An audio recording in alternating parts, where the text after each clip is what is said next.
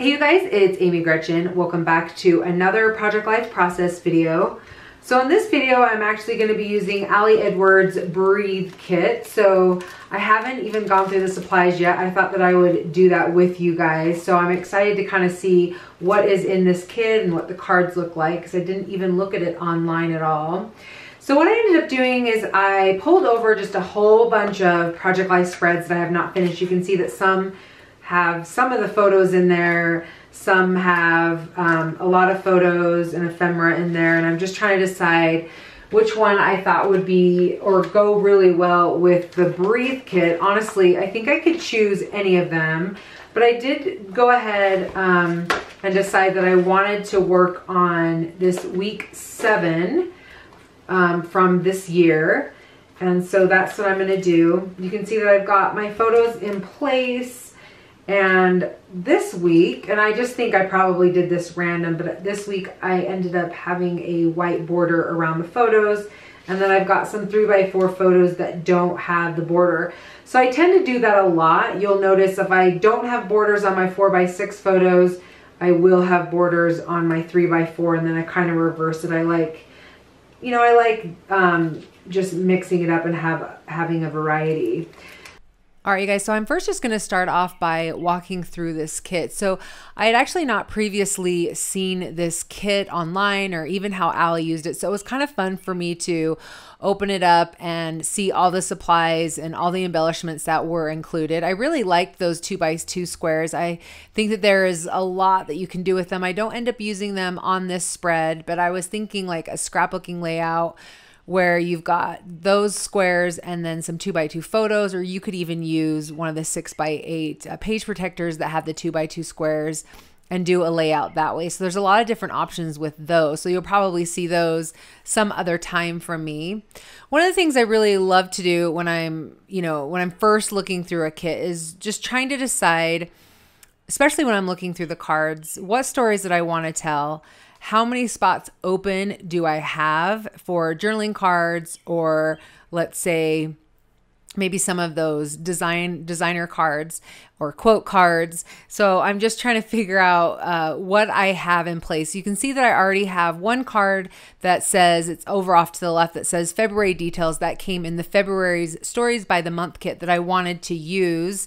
And this is the end of February, so I thought that this would be a great place to put it. One of the things that I do when I'm going through kits, especially when I'm behind and I've got like weeks that I haven't finished, is I can just go through and I can add those cards where I want to use them, so that when it comes up, then I have them available for me. So, you know, if you guys set up your project life already in place, then that's something you guys can do as well. If not, just make a note to yourself to go back and look at the cards from another time, from another kit, so you can add those into your project life. Because when you get so many cards, it's hard to keep them organized, and it's hard to remember, oh yeah, I wanted to tell that. So one of the things that happens is, as I'm going through a week, or as I'm living through a week, sometimes I'll be like, oh, you know what?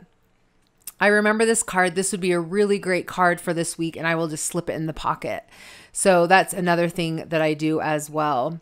So you can see I was talking about those plastic words, and I definitely want to use them. I was just trying to debate between what photos I wanted to put them on and how it kind of made sense, the inhale and exhale, and how that really made sense with this spread. I pulled out that Yes chipboard, and I did put it in between my daughters. Like I had mentioned, I don't think I mentioned it because I cut all of that out when I cut out the walkthrough of this kit, me talking through it.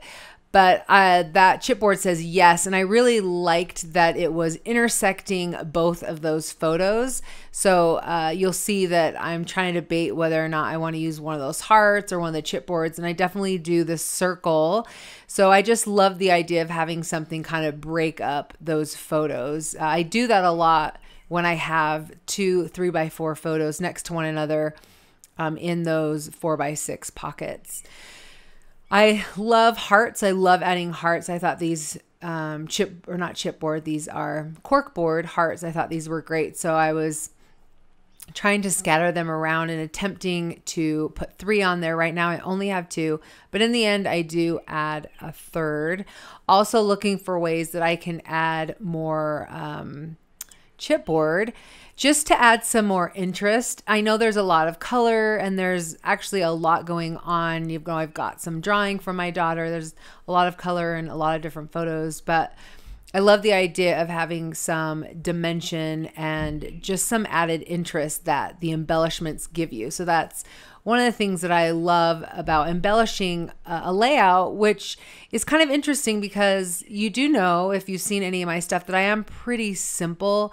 I don't go crazy with adding stuff to my photos, but I just like to add just enough for it not to feel too plain, but it not to feel too busy. So I think that that's kind of what I'm going for.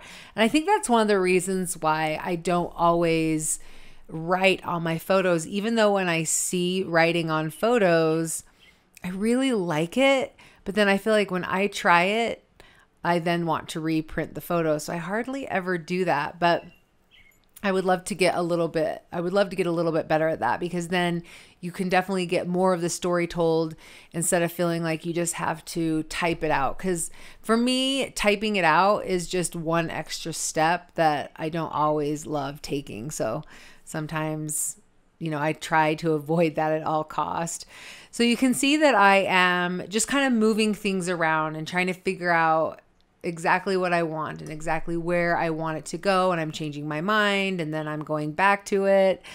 I do everything based on feel. I do everything based on balance also, because I want there to be a balance with the photos. I want there to be a balance with the embellishments that I have. I think I was trying to include, you can see that I've got 3 circle chipboards. I think I was trying to include one more circle, and I end up adding one more heart instead of one more circle, which was totally fine with me. I know that there's a rule of thirds, but I don't feel like if I don't have 3 circles, then it's not going to be a good layout, because I do have other chipboard. So I just go by feel and what works and what I think looks good. And then I don't really worry about any of the rules, or if I can or if I can't, those sorts of things. All right. So I was debating about what journaling I wanted to do, because this is week 8. It is, several weeks ago, and I can't really remember everything that was going on. So I had to go and check my notes. The story that I was telling here was all about how we were planning a trip to Thailand and then it got changed. And after I wrote that story, I realized I think I've told that story like in a previous week. Anyway, it's totally fine. It was really just about how we were really excited about planning this trip to Thailand, and then it got changed because we didn't really have enough time for Thailand and the flights ended up being too expensive. So the reason why it works with the so exciting is because we are going to Mexico instead. So we're still super excited to be able to go to Mexico. We still need to get passports, which is what those photos are of my girls. But we'll have to do the Thailand trip another time, which we definitely will, because my kids would love to go to Asia and see the East. And I would too. I've never been to East Asia. I've been to the Middle East, but not East Asia. All right. So the other thing that I wanted to make mention is when I was doing my journaling on the other card, I was writing, and you know what? I wasn't done with my story. Now I could have wrapped it up, but I felt like I'm not really getting my story told the way that I want to tell it. So I drew a little arrow and I flipped it over, and then I continued writing. And I've done that before. And whenever I go back and I look at my albums and I see that arrow, I know that there's journaling behind the card. So I just pull the card out and flip it over and read the journaling. So I have no problems with with writing more on the other side if the story needs it, if I need to do that. All right. So this is the last card, and you're actually not going to see me write the journaling because I did have to actually go and kind of search through my notes and look at, what I was watching and what I was listening to and things like that. So I did end up writing that out, and I actually ended up writing the January one while I was looking for the February one as well. So I'm standing back and I'm kind of looking at the layout, which is what I always do to make sure that I'm not missing anything, or, you know, if I want to add or take things away or whatever. And I do, you can see that I do end up adding that heart, and then I added one more chipboard, and then I am completely done. The one thing that you don't see is behind that ticket that is all on its own, I did end up adding a wintry photo behind there. So I think you'll see that with the photos though. Anyway, you guys, that is it. I am done with this layout. Thank you so much for joining me today. I know that time is totally precious, so I appreciate you spending this time with me. I really hope you enjoy your Breathe kit, and if you would like to see more, definitely go to Ali Edwards' website. All right, you guys, we will catch you in the next video. Bye.